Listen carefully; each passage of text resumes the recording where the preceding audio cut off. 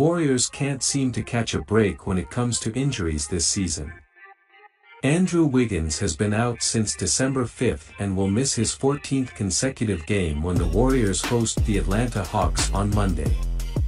Superstar guard Steph Curry has been sidelined for more than 2 weeks with a left shoulder subluxation, and now, Jonathan Kuminga is the latest player to join the Warriors injury report. The second-year forward will miss Monday's contest due to a right foot sprain. Hello Dub Nation. Take the opportunity to leave that like, subscribe to the channel and activate the bell to be notified whenever there is a new video. Just when the Warriors appear to finally have figured out their early season flaws, they suffered yet another major blow to their lineup. Golden State is riding a 4-game win streak, one that Kuminga has been a big part of.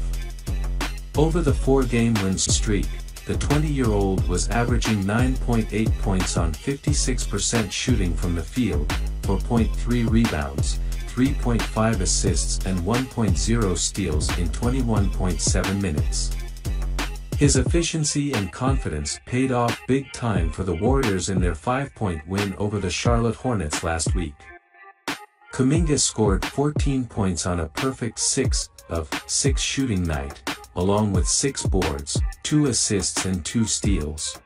Over a period where the Warriors have needed someone to step up in the absence of their starters, Kuminga has delivered.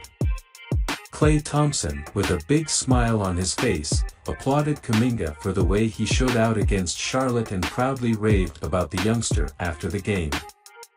It's unclear how long the Warriors will be without the 6'7" forward, but it looks like Coach Steve Kerr, again, will have to make adjustments to the rotation in the meantime.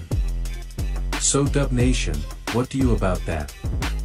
Leave your comment on the video, take the opportunity to leave that like, subscribe to the channel and activate the bell to be notified whenever there is a new video.